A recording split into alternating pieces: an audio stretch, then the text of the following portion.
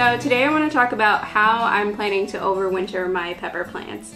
I'm very excited to do this because we don't have a very long or a very warm growing season. We just put in our hoop house in the backyard.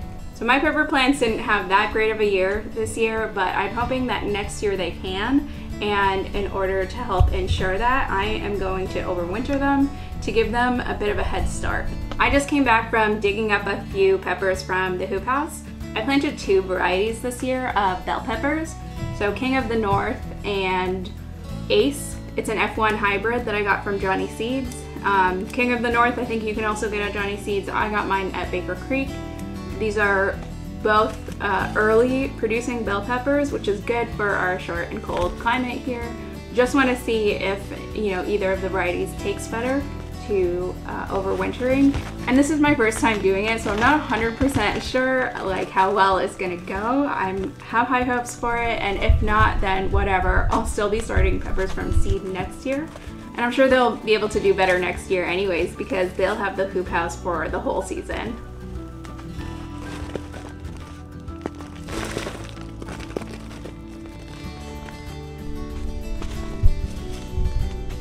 So here are the varieties that I already pulled them out. So what I did already was I dug them out of their spots in the greenhouse. They were already kind of root bound to begin with. I cut up the tops of a few, and I'm gonna prune them up a lot more. I just figured I'd come inside and do it indoors. And then after I dug them out, I rinsed off the soil from their roots, and that's because I'm gonna be using new potting soil. So best practice would be to use it from a freshly opened bag. My big bag of Pro Mix has been open for a little bit. I think it'll be okay, but if you're more keen to stop any pests from coming inside, or if you're worried that your soil might have diseases that might affect the plant in the next year, then it's better to go with a freshly opened bag of soil.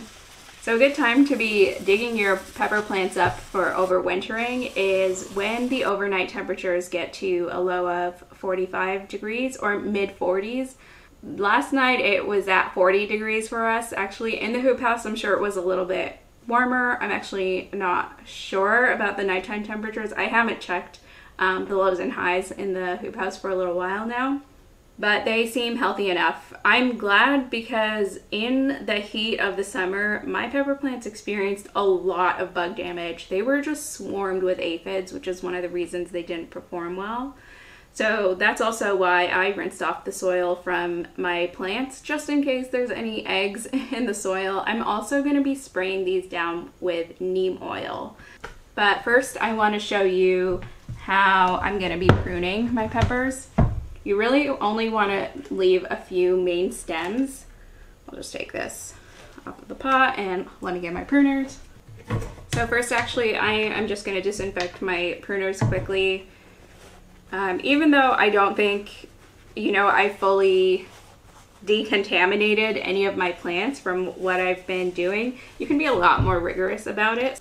Just rubbing mine with 91% isopropyl alcohol. And then, well, first I'm gonna remove all the leaves. So your plants definitely should have no leaves on them, but not just all the leaves. And to make this quicker, I am gonna remove a few big stems. Really what I want is maybe just 2 or 3 of the main stems coming out and making it look like a very bare tree. So let me prune this one and I'll show you what I mean.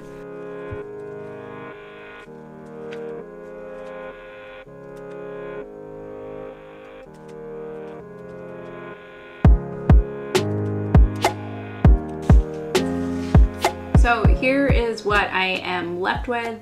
I just really wanted to get to this bare kind of skeleton structure of the plant.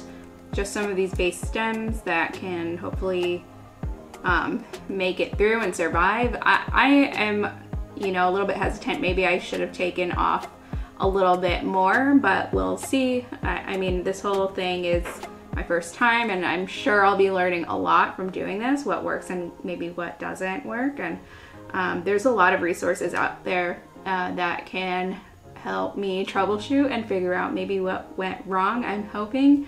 What I'm gonna do now is get some neem oil spray and just spray down the stems and roots. Just make sure all of the aphids for me and any other pests that might be still living in there, or their eggs. By the way, this might seem like such a drastic thing to do to your plant. I've been assured that it will survive.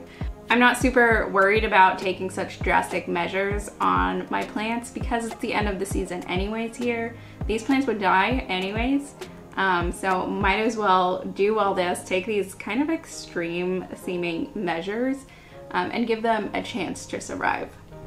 Okay, I have my neem oil spray and I'm just gonna get this completely covered. And now I'll go ahead and pot this up. This might be too big of a container. As I was sort of washing off all the soil from the roots, it doesn't look so big. I'll try and spread it out as much as I can. So something to know is I'm not using any fertilizer in this while I'm potting this up. I essentially want the plant to go dormant, and any leaves, honestly, that start to grow during the winter or during this time overwintering, I'm just gonna be pulling off until it's about ready for me to get ready for them to go out. And so that's probably when I'll also be starting my new round of seedlings for next year, about 8 to 10 weeks before the last frost date. And I'm using this Pro Mix that I have, like I said, it's open, and I also have a brick of coco coir left, and I think I'll use this as well. It'll be good because the Pro Mix has nutrients and, you know, mycorrhizal fungi in it that might encourage the plant to start leafing out, but this coco coir is completely like devoid of any nutrients. It's essentially just a medium to hold it, to keep the roots watered when they need to be. Okay, I have a lot of the coco coir in here mixed with a little bit of Pro Mix, and I'm just gonna let the rest of the brick soak while I get this one potted up. I think this is enough. And before I get the pot too filled in, I am gonna try and spread the roots out and kind of fill it up as I go. So I'm shaking it up as I fill it in, just so, again, all this potting medium can get in and inside that big root ball, and there's not a big air pocket in there, or there's not a bunch of roots, hopefully not all clumped together.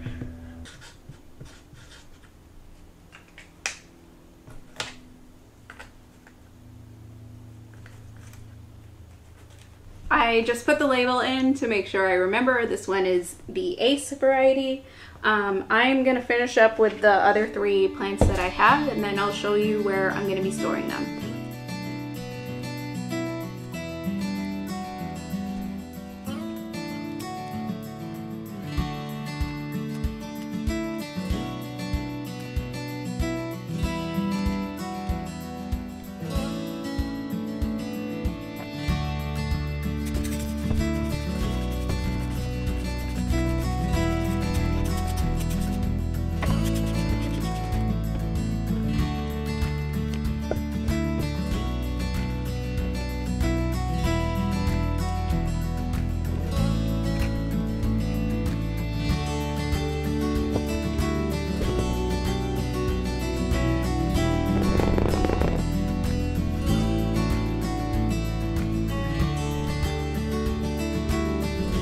So here are my 4 pepper plants that I've already prepared and potted up.